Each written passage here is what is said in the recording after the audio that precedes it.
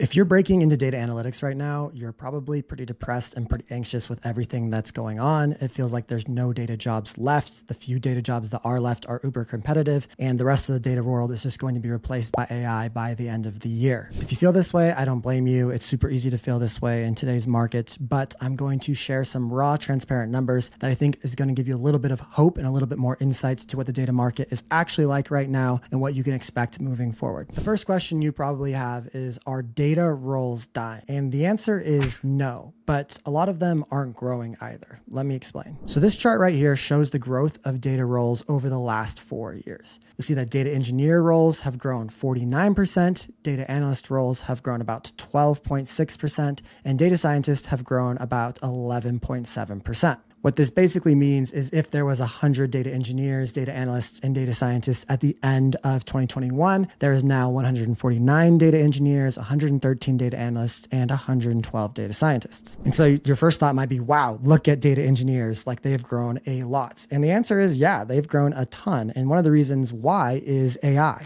AI is only as good as the data you feed it, and data engineers are really good at storing big data and cleaning big data. And that's exactly the type of things that AI companies need to actually make useful models. So that's one of the reasons why we see a really big growth of data engineers. The other reason I think we're seeing a big growth of data engineers is we overhyped data analysts and data scientists. The data scientist role was actually voted the most sexy data title of the 21st century. And the answer is data science is really cool, but once again, if you don't have really structured, really clean, well-stored data, you can't actually do that much. And so data engineers basically didn't exist 10 years ago, really, at least the way they do today. And so we were trying to do all these really cool data analytics and data science projects without proper data engineering. And that led to a lot of data science projects failing. And now we're kind of going backwards as a society and being like, okay, we need data engineering. We need data engineers to build the fundamentals of a good foundation that we can actually build our data analytics and data science projects on top of. So I think we had a little bit of false, mega growth for data science and analytics in the past decade, and now data engineering is just kind of catching up. Now, it is important to actually realize this is growth. This isn't actually raw numbers. So right now, there's actually 51,000 open data analyst jobs on LinkedIn across the world, and there's only 25,000 open data engineer jobs, and even less, 13,000 open data scientist jobs. So although data engineer has grown quite a bit in the last 4 years, it's still nowhere as large as the number of data analyst jobs that are open in the world right now. Now let's talk about the data analyst and the data scientist role. Over the last 4 years, growth has kind of become stagnant in the last 2 years. Now, why is that? There's lots of options. You could argue that AI is the reason, but for me, once again, I think companies are investing in their data organizations, but specifically they're putting an emphasis on the data engineering because they know if they get the data engineering right and they do that well, the data analytics and data science teams and projects will kind of follow after that. Also, I think it's important to realize that there's a lot of pressures going on in the world. Specifically, what I know is the US, there's like a crazy political thing going on where there's tariffs. No, there's not tariffs. There's visas. There's no visas. Like the stock market is up and down every day. Like things are a little bit tight. It feels like we're going to have a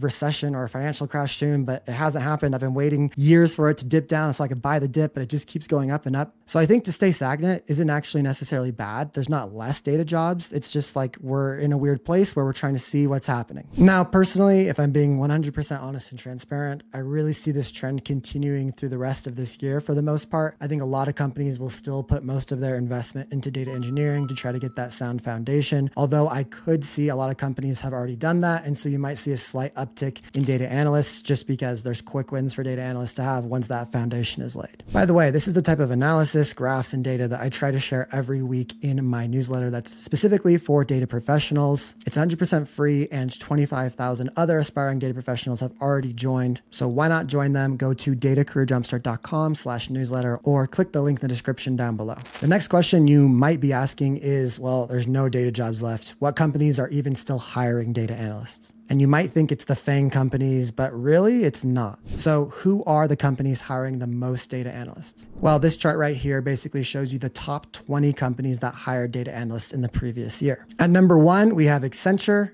2, Amazon, 3, McKinsey, 4, Deloitte, 5, Citi, 6 American Express, 7 Capital One, 8 Tata Consultancy, 9 Cognizant, and 10 TD Ameritrade. You can read the rest of the list down below. Now, if you really analyze this list, what you'll notice is most of these companies are either consulting companies or financial service companies and banks. And that's really important to realize because a lot of people think in order to work for data companies, you have to work for like Microsoft or like Google or like Apple. And that's really just not the truth. Obviously, the tech companies are really cool and they have cool products, but there's so many companies, basically every company needs data people. They need people to look at the numbers to actually make data-driven decisions for their business, whether they're a hospital or a bank or even like a mom and pop shop. Like data analysts are needed everywhere. So although you might really want to work for a tech company and tech companies are cool, just remember there's so many other options out there. And my suggestion is really to probably focus on these consulting and financial service companies because these are the people who are looking like they're dedicated to paying and hiring data professionals moving forward in this challenging, tight economic time.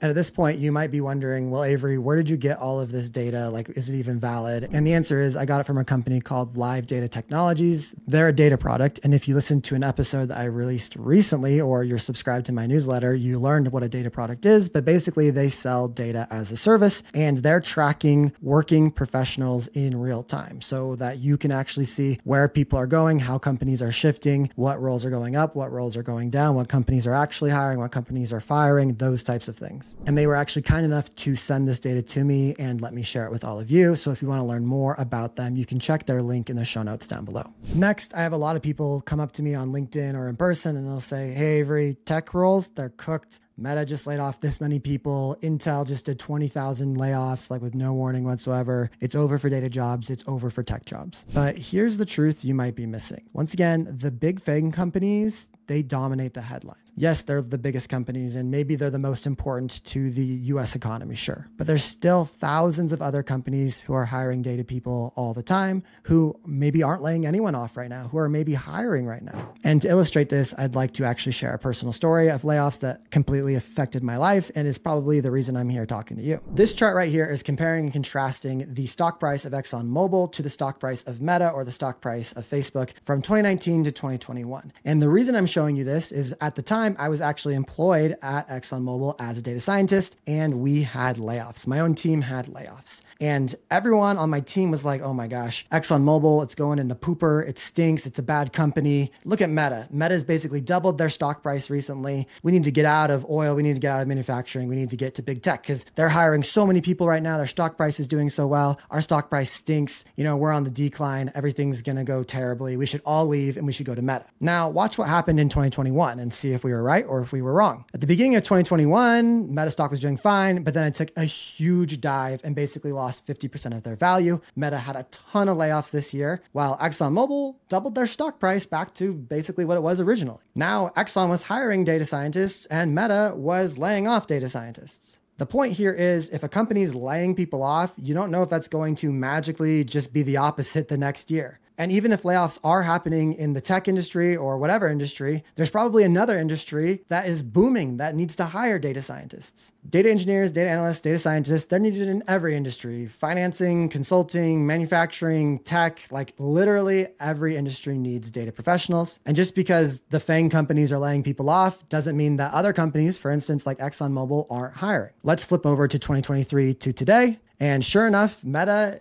even though it seems like they might even do layoffs right now, has 4x their stock price. And ExxonMobil is staying pretty steady. They're up about 20% still, and they're still hiring at a very sustainable pace. My point here is don't stress because people are doing layoffs or because they're hiring or they're not hiring, because you never know how that's affecting other industries and how that company might actually just do hiring in the next year. By the way, I used AI almost exclusively to create this chart right here. Pretty cool, right? Well, you're kind of wrong because this chart sucked to make with AI. At first, I asked it to go download the historic stock data for ExxonMobil and Meta, and it said that it did it, and it created these charts. But I looked at the data, and some things looked a little bit too perfect and a little bit too linear. And so I went and investigated on my own. And sure enough, it literally just made up the stock price data. It didn't get it even remotely close. And I was about to show thousands of you false data created by AI. Then it still took me like 3 hours to make this chart, which honestly, I think I could have made this entire thing in 3 hours just using Python with no AI. And finally, I got to the chart where it was almost ready to show you guys. Like I wanted to clean some things up. For instance, I wanted to move the title from behind these filters right here. I wanted to remove my grid lines and I wanted to create some captions here. I ran out of Claude credits to actually edit this graph. So all of this to say, I don't think you're cooked. I don't think data jobs are dead, and I don't think AI is going to replace you. I think the data job market right now is about what it should be in a tight economy. So if you enjoyed this positive outlook, do me a favor. Hit like and hit subscribe because I have a lot more data content I want to share with you this year.